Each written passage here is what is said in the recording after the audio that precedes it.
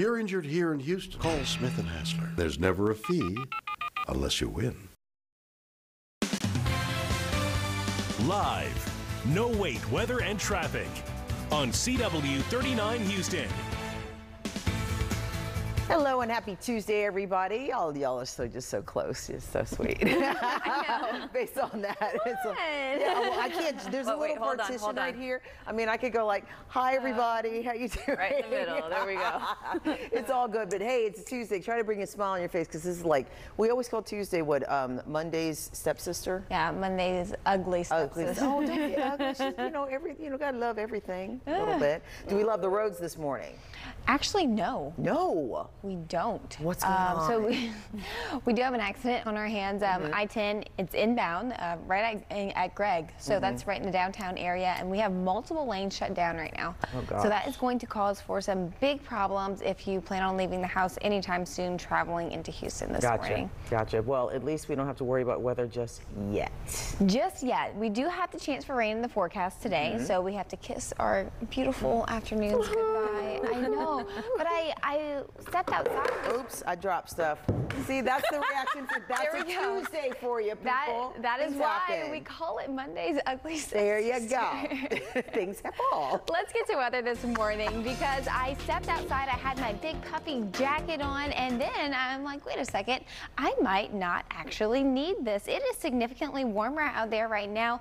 We have some spots that are anywhere between 5 to 10, even 13 degrees warmer now compared to this time yesterday off in Conroe. Wharton 10 degrees warmer. Victoria, check that out, 16 degrees warmer now compared to yesterday. It's going to be another warm afternoon. We see our forecasted temperatures warming up to mid 70s by the afternoon. That rainfall not a problem now, like Sharon mentioned, but that is not going to be the case as we head into later on, more so tonight rather than throughout the day. Our rain chances do remain relatively low throughout the rest of our Tuesday, peaking as we head into our Wednesday. Time frame looks to be during the morning now, so the tomorrow morning's commute could be more of an issue than today. Now let's get to our issues on the roadways. As of this morning, we do have an accident that we are tracking. I-10 East at Gregg, multiple lanes closed down. This does involve a heavy truck. 2 vehicles involved in this crash. Your right shoulder, your right lane, as well as 2 of your center lanes are currently shut down. I-10 eastbound at 69 East Tex. So not a good sight to see. We hate starting off our mornings this way, but I'll let you know whenever this clears, and we'll take another look at that forecast coming up. Well, we have stories to follow for you this morning, including an overnight double shooting that left 1 man dead and another recovering in North Houston. Police say they found a man dead on North Vista Drive shortly before 2 a.m. this morning. Another gunshot victim was believed to be taken to the hospital before police arrived. Homicide detectives are working to find out the cause of the shooting, but for now, this investigation is ongoing. A suspect is facing capital charges for a fatal shooting of a man in South Houston. Jose Luis Vargas is charged with murder in the 351st State District Court. The incident happened on Sunday before 5 in the morning. Officers responding to a shooting at the RV park near Sage Down Lane and Gulf Freeway found a witness in possession of a gun the witness had taken from the shooter. Detectives learned the victim, witness, and Vargas were drinking together when a physical altercation between the witness and the victim began. The altercation had been resolved and the witness was about to walk away when Vargas fired at least 1 shot, striking the victim. The witness took the gun from Vargas and called police. Paramedics pronounced the victim dead at the scene.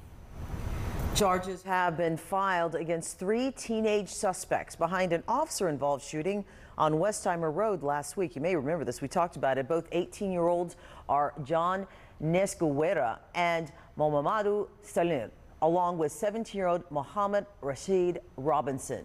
They have been charged with aggravated assault against a peace officer. This after Seguera actually pointed a gun at an officer last week after being caught in the middle of a robbery. He was then shot by an officer and injured. Robinson and Sela also are charged with robbery by threats. A former detention officer at the Harris County Jail was indicted and charged with felony manslaughter. The indictment was handed down Thursday against 28-year-old Eric Niles Morales in the February 2021 death of a jail inmate. Now, Morales is charged in the death of 23-year-old Shakiri Simmons after he was found unconscious in his cell during Winter Storm Uri back in February 2021. 11 other detention officers were fired and 6 suspended during the investigation. Morales is the only one charged in the death of the inmate. His bail was set in court yesterday at $100,000. Well, a Houston mother is devastated, demanding answers after learning her 6-year-old son was repeatedly sexually assaulted for months riding his school bus. The mother of the Aldine ISD student found the assault was caught on tape after she requested footage to find her son's missing backpack. The incident has sparked outrage from the community leaders as Miss Monroe was not notified of her son's prolonged abuse until it got too far.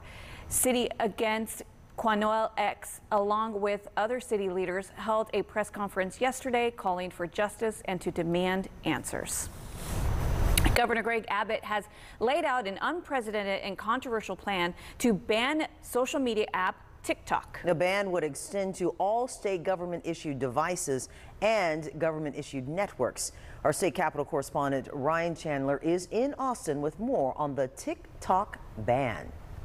Governor Greg Abbott pushing farther against TikTok. In December, he banned the app on all state-issued devices. Now he's directing state agencies to ban the app on personal phones for state employees and contractors. This stuff can be incredibly dangerous to be shared with parties who you don't even know who they are. Dr. Art Conklin directs the Center for Information Security Research at the University of Houston, which already removed TikTok from school devices in December. He says TikTok can see so much more of your phone than you may realize. And I'm not going to just pick on China. I'm going to pick any third party right now listening to this Zoom call and watching us. That's the type of stuff that the governor here is talking about because we know they're watching. We know they're looking at it. Meanwhile, federal lawmakers want to go farther. This would ban TikTok from the entire country. Texas Congressman Mike McCall says his House Foreign Affairs Committee will consider allowing President Biden to ban TikTok on all American Wi-Fi. Now, you've seen this locally at the University of Texas. They have banned TikTok on Wi-Fi.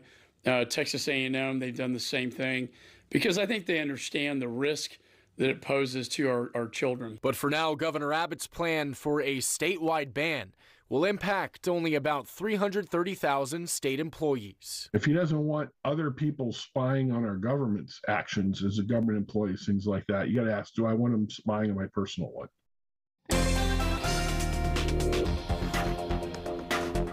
Well, we're waking up a little bit warmer today compared to yesterday. Temperatures are already in those upper 60s out along the coastline. A very mild start to our day. Galveston sitting at 64, Angleton 68. For us here in Houston, right at that 60-degree mark. We are going to warm up very similar to where we were yesterday afternoon. It felt almost summer-like out there with those abnormally warm temperatures averaging about 10 degrees warmer than normal for this time of year. It's going to be another breezy day with those winds surging out of the south close to 30 miles per hour, both at the Bush and the Hobby Airport. Yesterday we recorded 29 mile per hour wind gusts. So another, you could say, annoyingly breezy day today. If you have any outdoor plans for the afternoon, walking your dog, trying to rake up some leaves, just expect those winds to be gusty all throughout our day.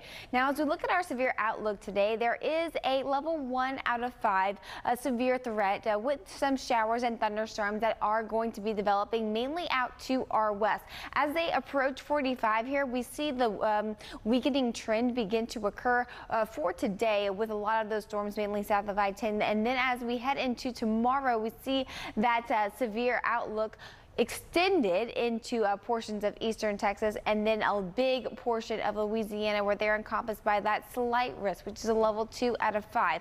Rainfall for today will be on the lower end. It's more so tonight and into tomorrow morning where those stronger thunderstorms will likely occur, and that's mainly going to be to the north of I-10. As we look at our Tuesday morning here, we do see a lot of green, but a lot of this not really going to reach the ground. And if it does, it's going to be very light in nature. We can see a line developing from Waco northward starting around 7 p.m. tonight. That begins to become a bit broken up throughout the morning time, but nonetheless, Still, expect that morning drive to be a little soggy for tomorrow. This is Wednesday, 5 a.m., 7 a.m. Still tracking those showers and storms throughout the area. Going into Wednesday, 10 a.m. We are still not completely done with, although our severe threat looks to, for the most part, disintegrate for our area. But then as we head into the afternoon, that's whenever Louisiana needs to be careful for a few strong storms developing throughout their region. By the time we hit the nighttime hours, things finally clear up. That cloud cover goes away, and then that cooler air will begin to funnel in to our region as we approach our Thursday. We'll be dealing with some cooler conditions by that time as well. Now let's go ahead and get to traffic here this morning, because we do still have that major accident that we are tracking along I-10 East at Gregg. Our Houston TransStar camera is showing this very well, that it's not a place that you want to be as of this morning.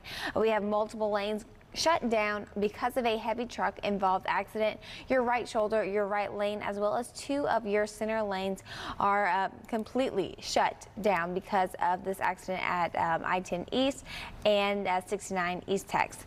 Let's get to a couple of your drive times, because for the most part, most of us are still in the green. Pin Oak to downtown, 24 minutes. Townsend to downtown, 16 minutes. And Williams Trace Boulevard to downtown Houston, a 16-minute drive.